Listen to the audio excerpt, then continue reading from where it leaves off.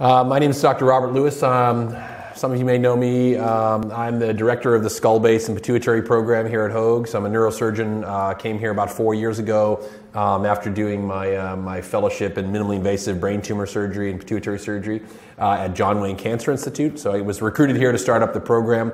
And one of the things I've been kind of tasked with here at Hoag is to bring emerging neurotechnologies to our patient population here in Newport Beach.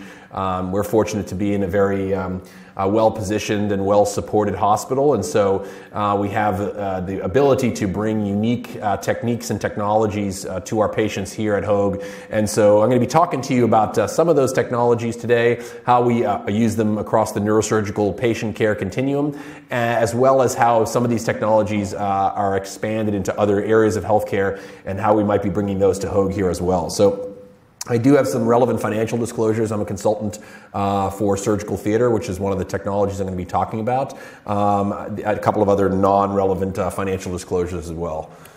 So just a bit of a historical perspective. Neurosurgery is a relatively young field. It was 1885 that was the first reported case of history of surgery for a brain tumor. This was in England. So in 2010 it was the 125th anniversary of this. And this tumor was localized and resected entirely based on the patient's symptoms. So this is before CT or MRI, but they knew based on animal models and human accidents and trauma that the patient had weakness of the left hand and arm, that there must be a problem or a tumor in the right motor cortex in the central sulcus, near the central sulcus. So based on animal models and the patient's symptoms alone, they were able to successfully localize the tumor as to where it was in the brain. They drew a couple of lines on the skull. We call these nowadays Taylor-Houghton lines. We don't use them at all anymore because we have much more advanced methods of localizing tumors. But they were able to successfully drill a couple of small holes in the patient's head, remove a piece of bone, and actually successfully remove the tumor.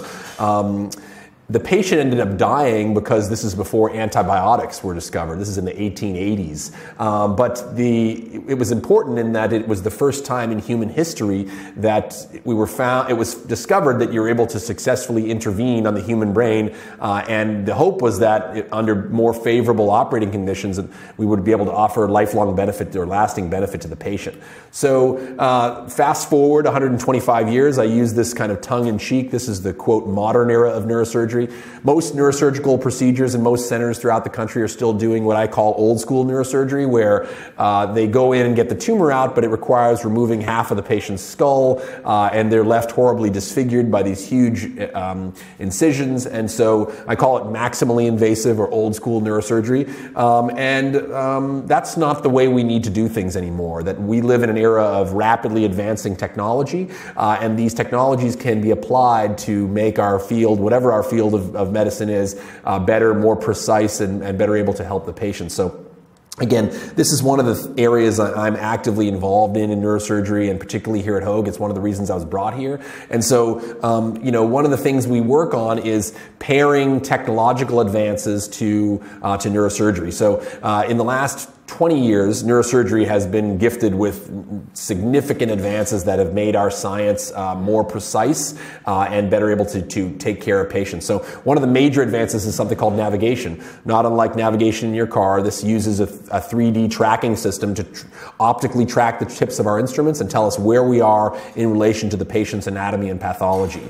So that was a big advance forward. Another one is the idea of using a port to cannulate into a certain area of the brain. Now this is something we borrowed from general surgeons. They're using ports to access the abdomen to take out the appendix or the gallbladder for a long time, but only in the last couple of years have we started to use these in neurosurgery, and we found that they are ideally suited for neurosurgery because they allow us to work through a small channel, remove the tumor, but not disturb the surrounding brain.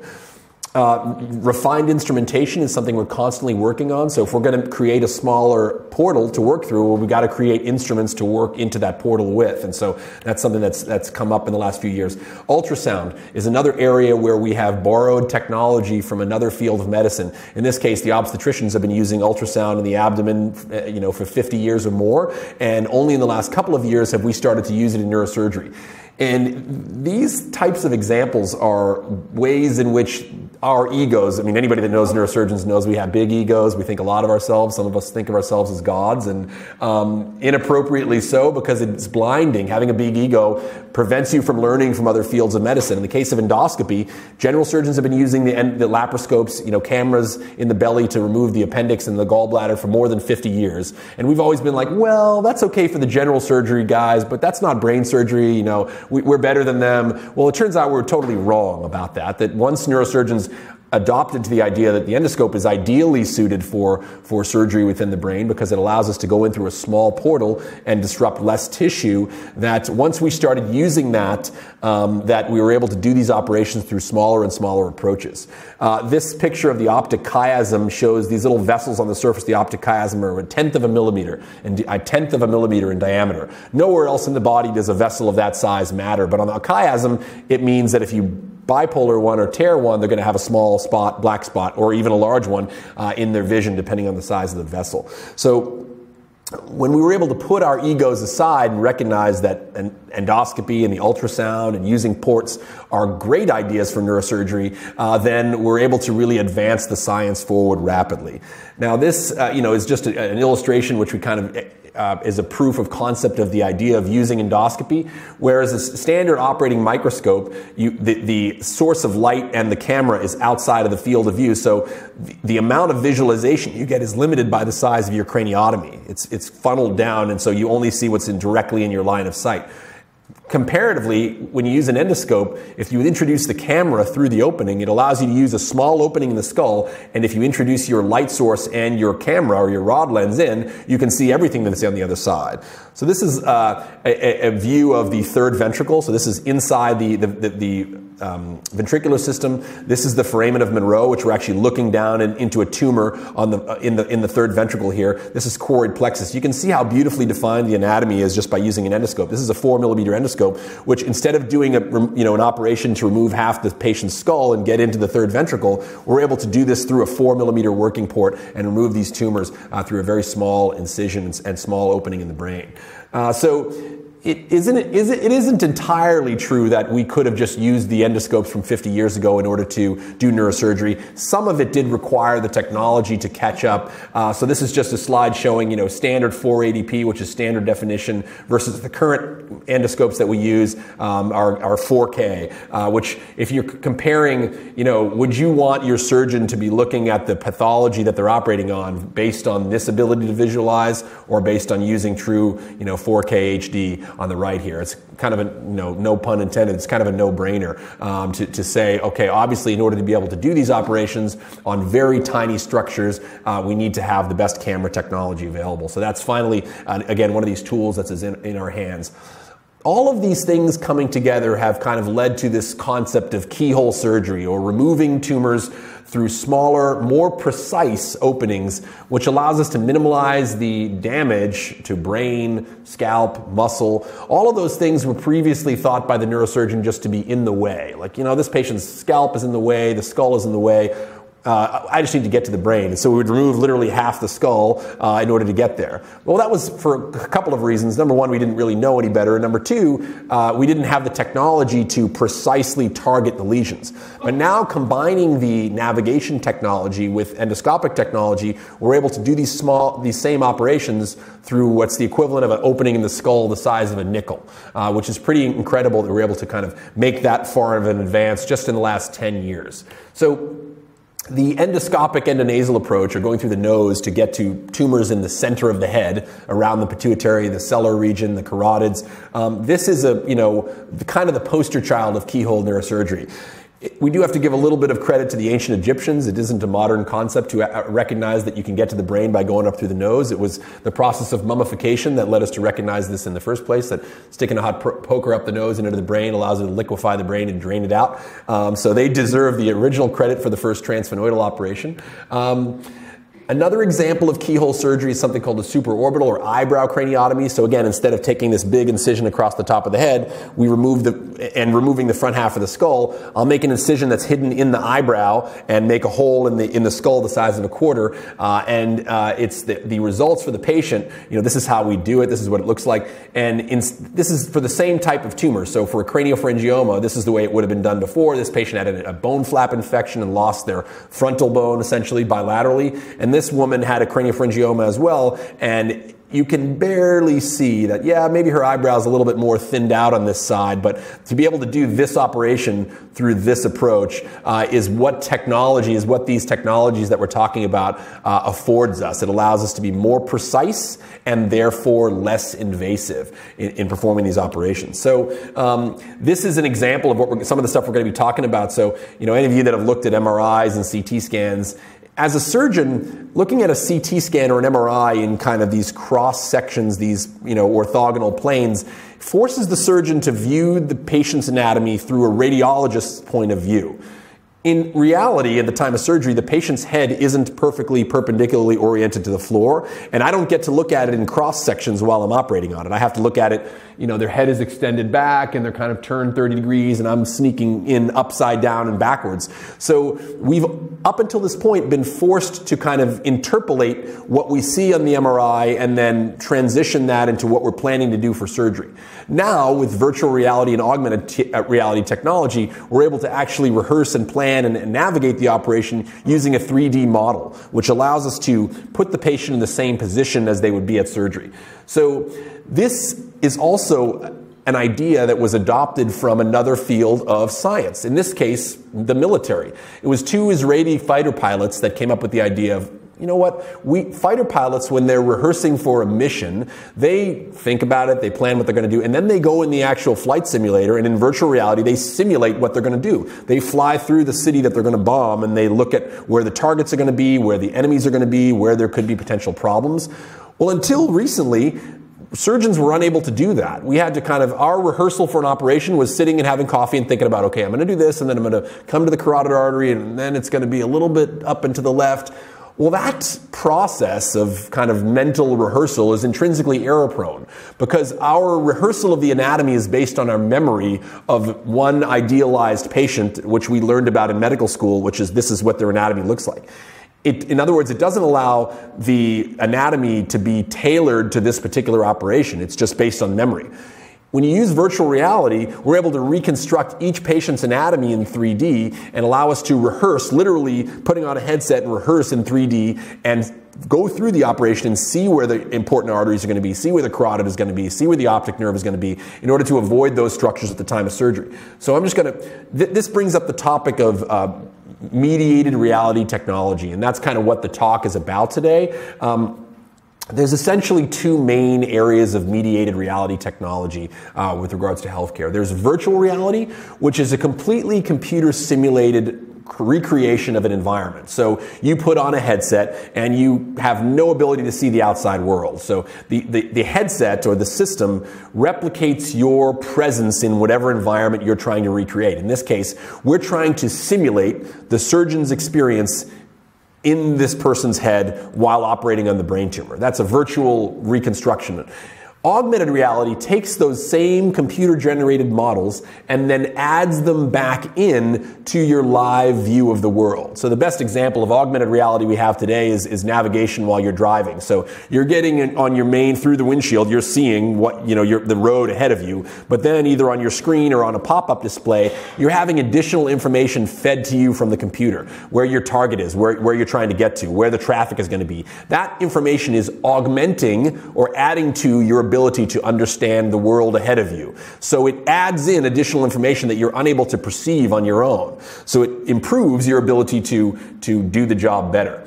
So these things are well established. VR and AR are kind of well established in other fields of science. Kids playing video games have had VR technology for more than a decade and they have a blast with it.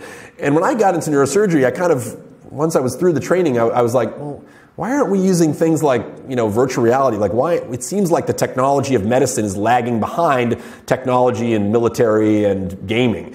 And some of it is, again, because of ego. People refuse to adopt new technologies, and some of it is because the technology really did need to catch up. But the benefits of VR and AR are pretty widespread. I'm going to talk initially about the benefits in the neurosurgical care continuum, and then we're going to talk about some wider spread applications which can help us with a lot of other things. So for neurosurgery, the benefits of VR and AR are throughout the patient care continuum. We use VR for planning for surgery. So before the operation, I take the patient's MRI, I load it into the surgical theater system. I do a 3D rehearsal of the operation. So I put on the headset, I have virtual tools that I use. Okay, I'm going to drill a little bit here. That'll get me to the optic nerve. Okay, another millimeter or two forward, then I'm going to come to the carotid. So I can literally rehearse each patient's operation, and I do before I go in there. The degree of safety that alone adds is multiplied by the fact that it not only allows me to rehearse the operation I'm planning on doing, it allows me to try a couple of different approaches. And I'm going to show a video that shows sometimes,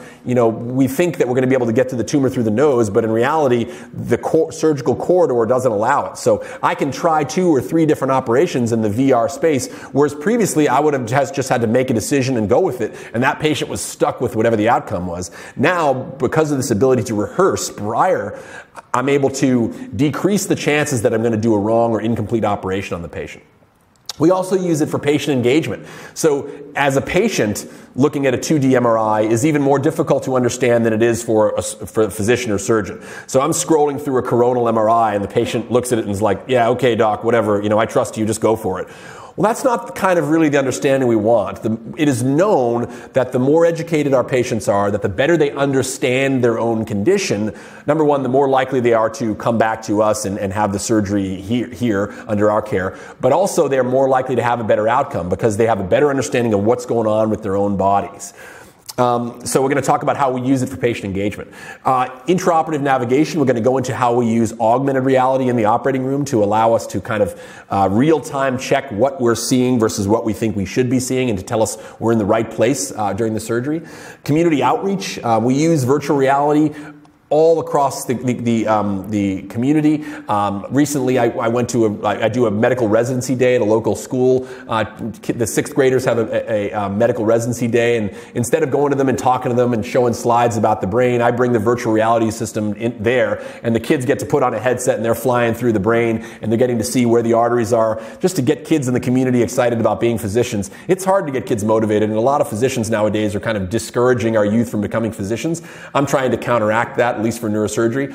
There's a little bit of history behind that. When I was in 6th grade, I had a neurosurgeon bring a cadaver brain into my school. I thought it was the coolest thing, and 25 years, of training later, that's what I decided to do. So I'm trying to get that out there, and using virtual reality is a good tool for that. It's hard to bring a cadaver brain nowadays into a 6th grade science classroom. There's a lot of regulatory things we have to jump through, but I can bring the VR system, and then we're talking to these kids in the language they understand. They already play video games with VR, so they put on a headset and it's like nothing, except now they're learning and they're inside the brain and they get excited about it, and maybe we can turn one of them into wanting to become a physician or a neurosurgeon.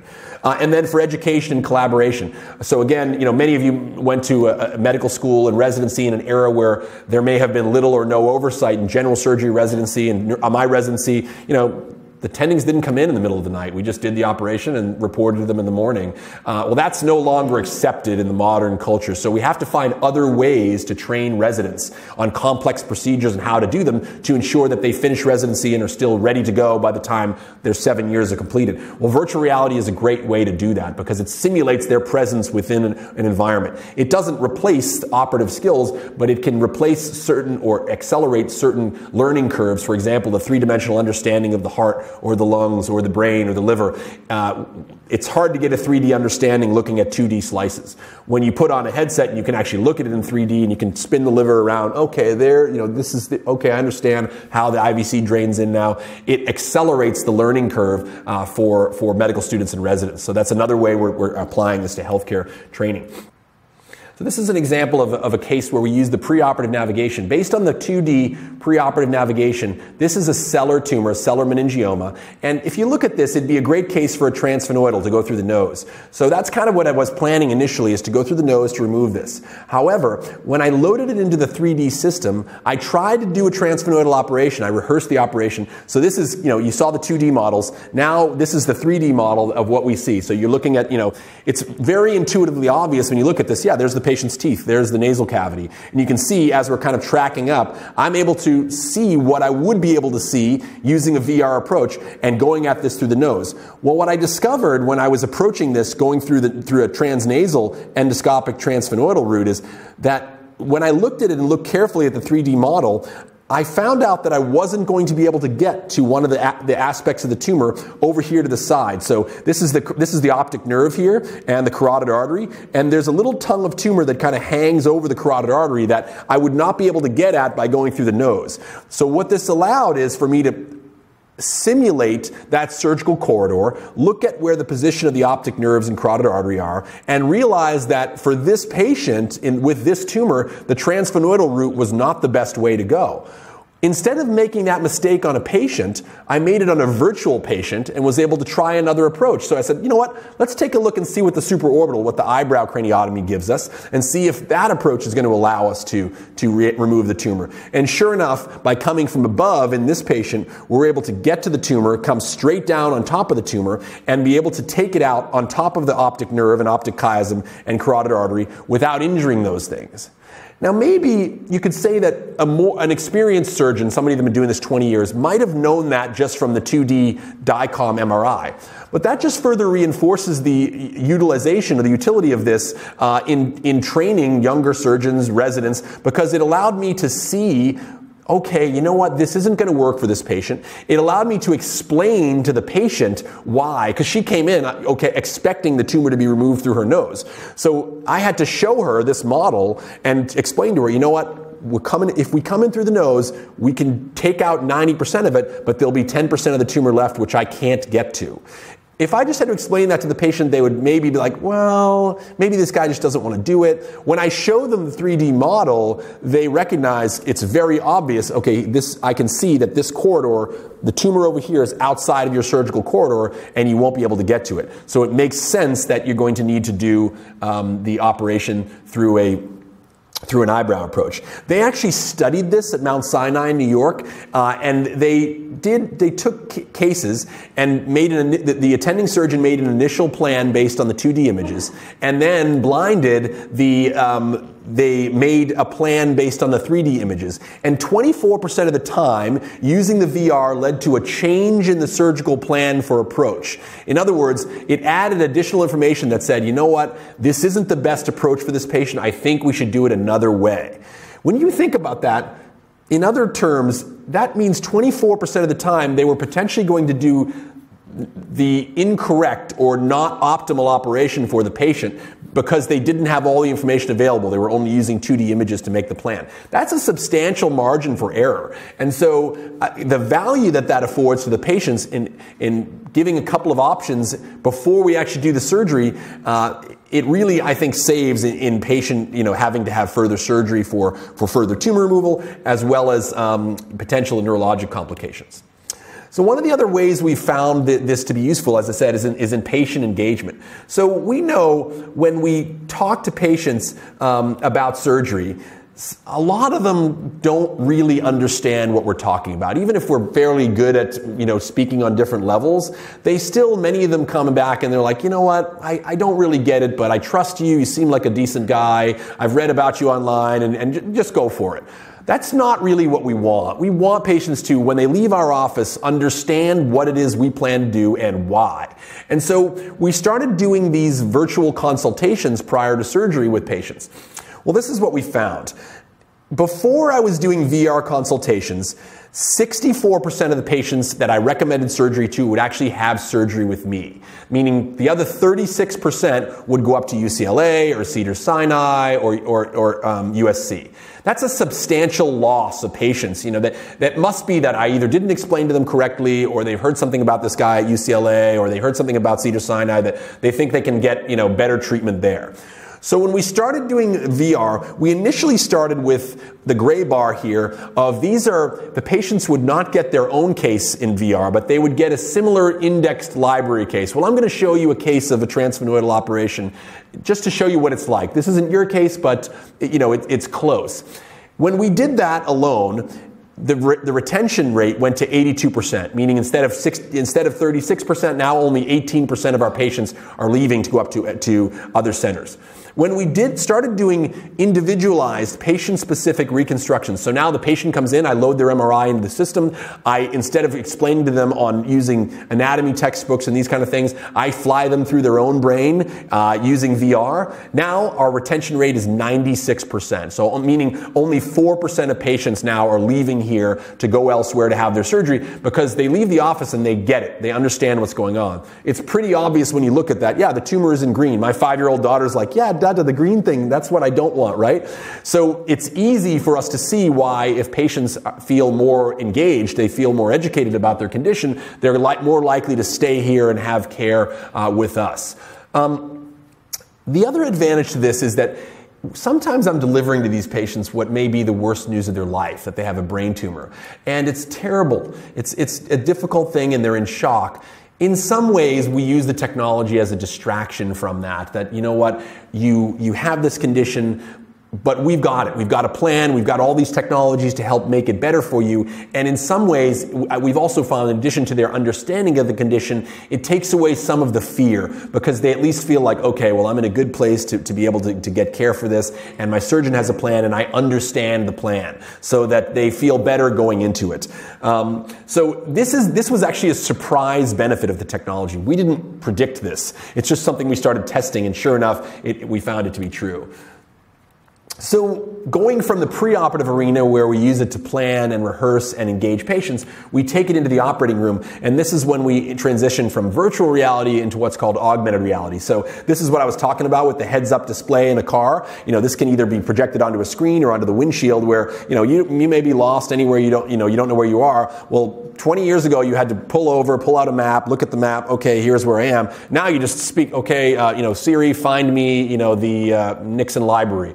10 seconds later, the directions pop up and it's guiding you in 50 feet, turn left, and it's with arrows on the screen to tell you which direction. So it's a lot harder to get lost when you have technology like that navigating you through. And this is, again, augmenting your ability to understand the world. This, again, is based on flight technology. So fighter pilots, when they're flying, they have a monocle that tells them what altitude they're at, where the targets are, where the potential dangers are. So that information is added into their live view to increase their understanding of the world.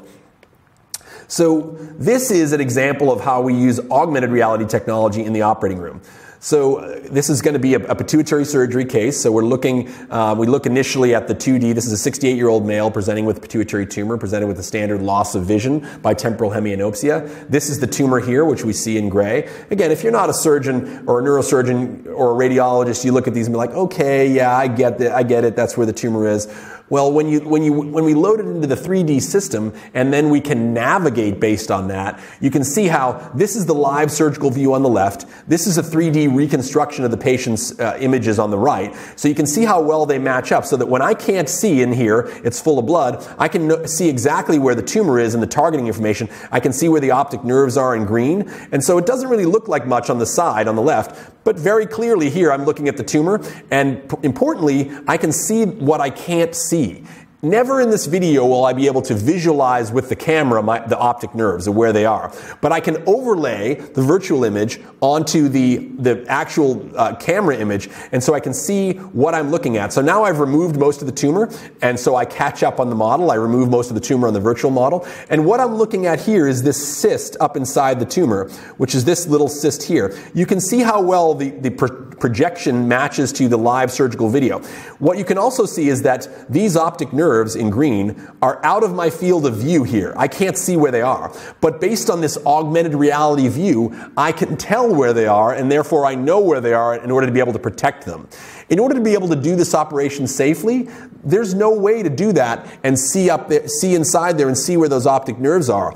But adding the augmented reality in allows me to know where the danger spots are, to know where the tumor is and to be able to completely and safely resect this tumor and have a better outcome for the patient. What it leads to, though, a little bit of a problem with visualization. So when you look at this, you're either looking at the left side of the screen or the right side of the screen. It's difficult to look at both at the same time because our eyes are not trained like that. So I wondered, how do the pilots do it? How do fighter pilots do it? Because they were able to simultaneously interpret binocular information separately in both eyes. So I asked around a little bit, and NASA has a training program to do this. And so I hooked up with the neurophysiologist that does this with NASA. And I actually did 3 days a week EEG-based biofeedback training to train myself to separately interpret, binocular information. So getting the targeting information from one eye and the live surgical information from the other eye.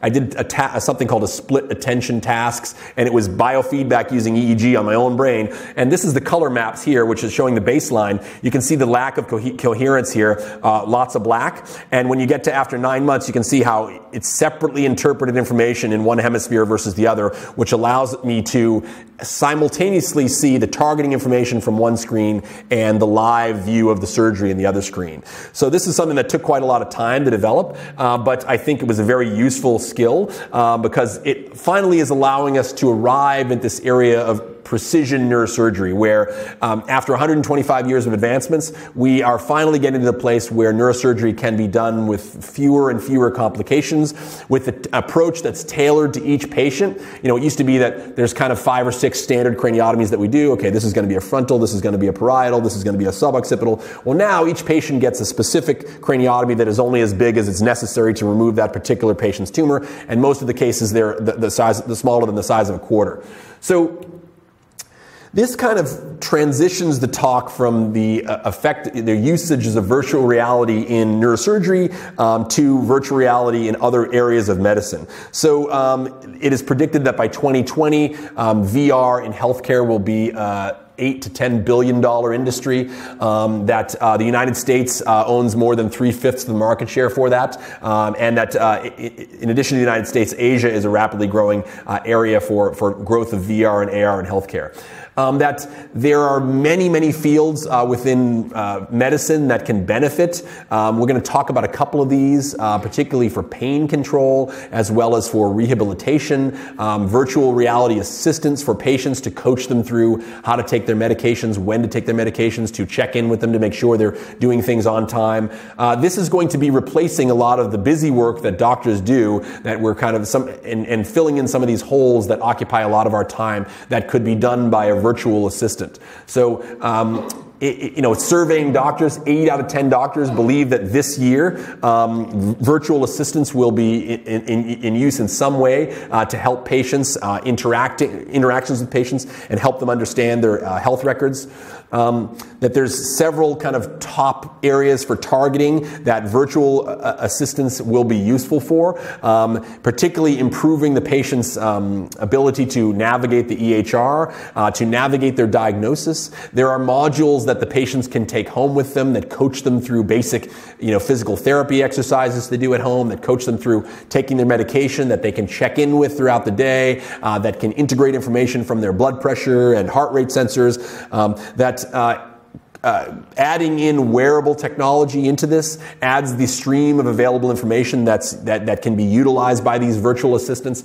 That anything from sleep sensors to modified interpret EEG to smart glasses to heart rate and blood pressure sensors, EKGs, insulin pumps, fitness monitors. All of these things are going to be taking the information from the patient, integrating it, having the information analyzed by machine learning and artificial intelligence, and then feeding back to the patient so that, they're walking through their day and a virtual, physician pops up and says, "Hey, Mr. Smith, I noticed that your blood sugar is running a little high today. Have you been doing anything out of the ordinary with your diet?" "Well, actually, yeah, I had that candy bar after lunch." "Okay, well, maybe for the rest of the day, try to be extra careful about avoiding those things so that, you don't run into a problem of your diabetes getting out of control." That's just a small example of how these things can be used to kind of coach and counsel patients through what would otherwise require a physician to do. And, maybe they had a couple of bad days and then they see a physician a month later and they've forgotten about it. Maybe the patient, their problem is drug addiction and they're having a hard time, and today might be the day where they end up relapsing. diagnosing.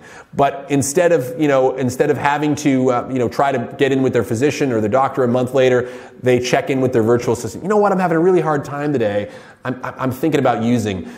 Well, let's sit down and talk about that. And we will get to the point literally where a virtual assistant will be able to kind of offer some basic coaching.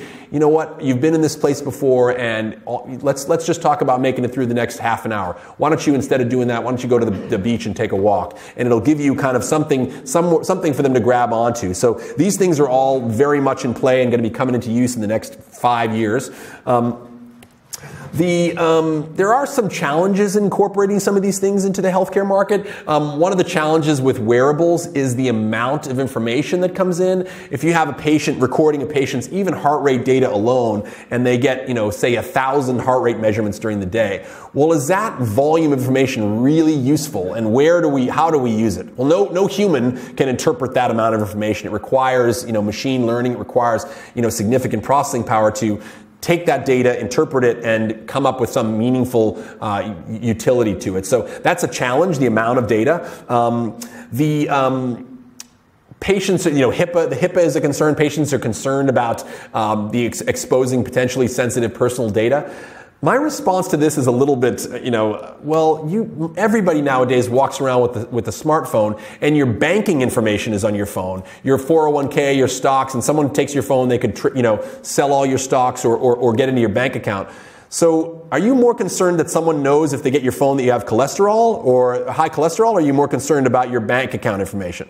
If it's me, I don't care if everybody knows I have high cholesterol. If someone steals my phone and finds out I have high cholesterol, that's not my primary concern. I'm more concerned that they have access to my retirement accounts and my banking information. So I don't understand the reluctance for personal health information to be stored on cell phones when we have no problem storing financial information on cell phones. It can be passworded and protected with the fingerprint just like everything else. So I think, but there is a scare about that, and many people are afraid to do it. And I guess I understand theoretically why, but if you kind of look at all the other things that are stored on our phones, why is your health information?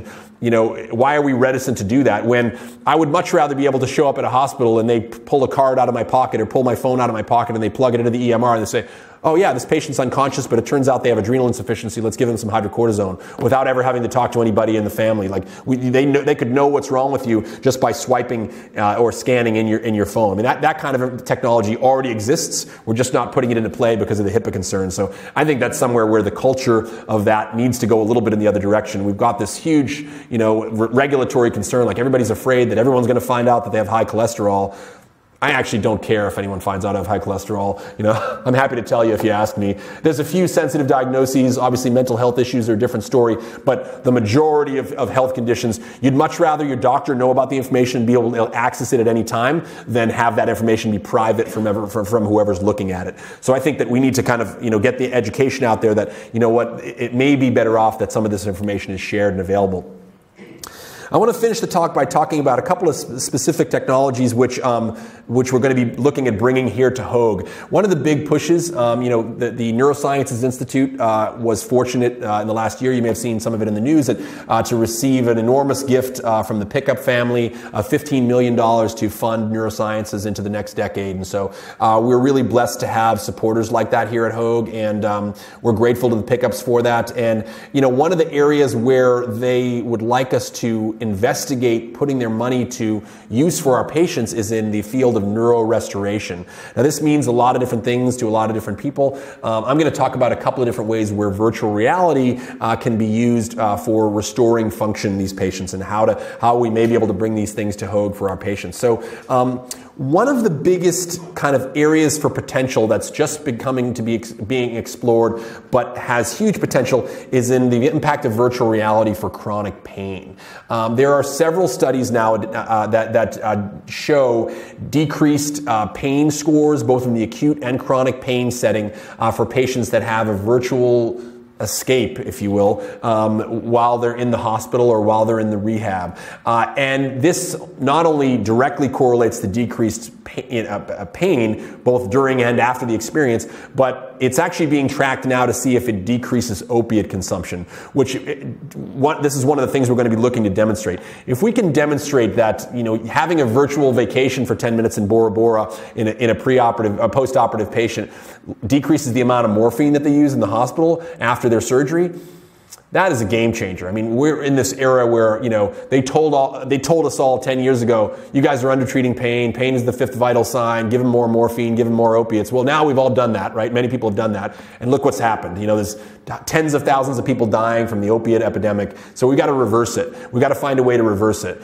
And we are actively looking for solutions. I think, from my experience with virtual reality, this is one potential card, one potential tool that we can use to help with these patients. So we're going to be putting a proposal together in the next month or so to try and bring these VR systems to the hospital, to bring to the patients after they've had a big spine surgery or a big abdominal surgery.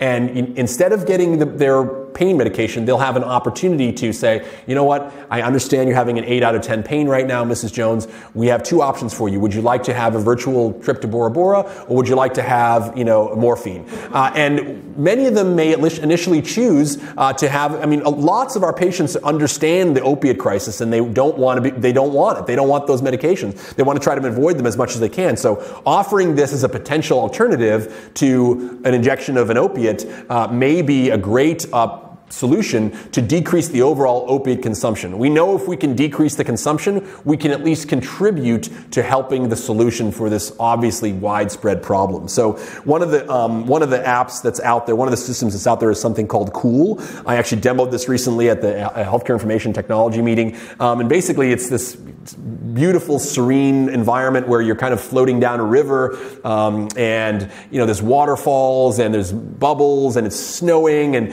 it gives you tasks to do, like feeding fish to the otters or collecting bubbles. These seem like kind of, simple things.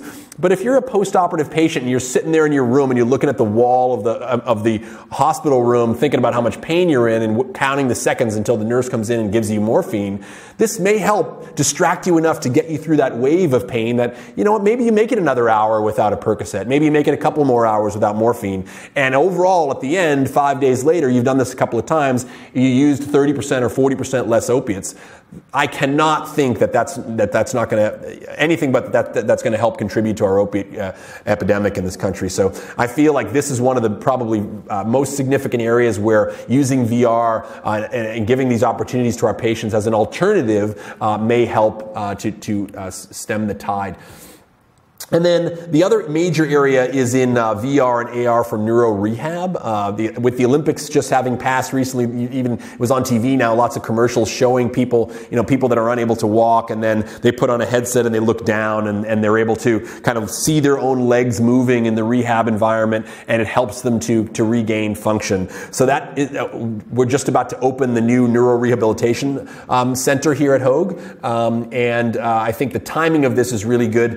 There's a proposal for us to be one of the pilot centers for this program called VR Health, where they have all different kinds of apps which allow for balance, for training people that have problems with gait. They put on a headset and it simulates their walking on a beach, so it's kind of an uneven environment. And what it does is kind of allows the brain to check in and learn how to adapt to these different environments. So while we can't actually travel to an area that has, an uneven surface, we can certainly replicate that environment in the rehab center. And there's data behind showing these things, improving the ability of patients to recover more quickly from strokes, to recover more quickly from spinal cord injury or from brain tumor surgery, and get them back on their feet and improve their quality of lives. So the application to both acute and chronic pain as well as acute neuro rehab, I think, has substantial potential benefit to our patients. So I'm excited about the possibility of getting some of these technologies going for our patients here at Hoag.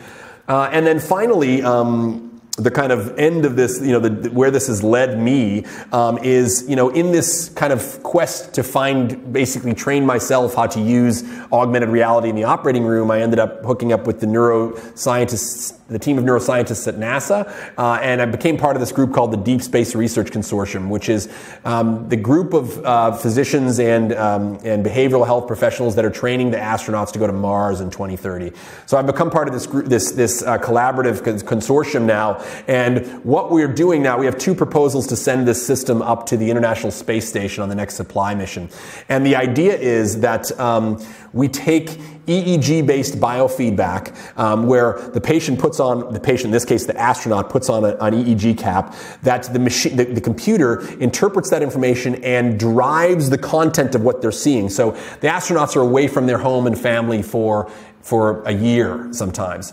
When they're going to Mars, they're going to be away from their home and family for 4 years. You can't imagine the psychosocial stress that puts on them from being in an environment that is totally foreign. They have no gravitational cues, they have no natural sounds, they have no natural sights, there's no natural light. They're in a steel box, essentially, that is completely foreign to them. They can't see or talk to their families. And so if we're able to replicate them being in an area or an environment that is serene for them, or that is calming for them, or that is restorative for them using virtual reality, then we can get them back to doing what they need to be doing. We can keep them focused on their mission. So this initially started by a technique for using virtual reality to decrease reactivity in the brain. Like, so to take someone that's really stressed, put them in a virtual meditative environment, they sit in the beach in Bora Bora for 10 minutes and they're calmer and they're able to return to their tasks. So it's evolved into taking that, but having the content driven by EEG. So the computer is essentially reading their brain waves. It is interpreting what this patient needs and where they may be overactive, and is feeding them virtual content to help to decrease their reactivity of whatever system of their brain is out of balance. And we're hoping that we can demonstrate this concept on astronauts and then be able to bring it back to patients that are in a normal everyday setting. And if someone's going through a stressful day, one of the ways that we're going to be doing this is a concept that we're just about to launch here at Hoag is setting up these virtual reality meditation rooms for the nurses. So nurses, throughout the course of the day, just like doctors, they experience extreme stress, and we're kind of just taught to push it down and deal with it and sort it out. Well, sometimes that's not the healthiest way to do it. And if we can offer them a virtual escape on their floor, so we're trialing a pilot of this on 3 East, where we're going to have 2 VR stations set up for the nurses, and throughout the course of their day during their break, they can go in, and I've got a couple of different VR apps that they can. Basically, it's virtual reality meditation that you put them on a beach in the Caribbean somewhere, and they're looking out, and after 10 minutes, do they feel less anxious? Do they feel more at ease? Do they feel more able to take care of their patients? So, as you can see, the kind of spectrum of utility of virtual reality has kind of come full circle from, the aerospace industry, initially with the fighter jets, through neurosurgery, into post-operative rehabilitation, and now into overall mental and behavioral health for both our patients and for our healthcare providers. And I think that, on the last part, if we're going to continue to be a leader in caring for patients here at Hoag, then we also need to be a leader in caring for our own healthcare practitioners, and that includes our doctors and our nurses, so that we can continue taking good care of patients. And this is me and my little girl. Only thing more important to me than my career is my little girl. Thank you all. I can take your questions if you have any.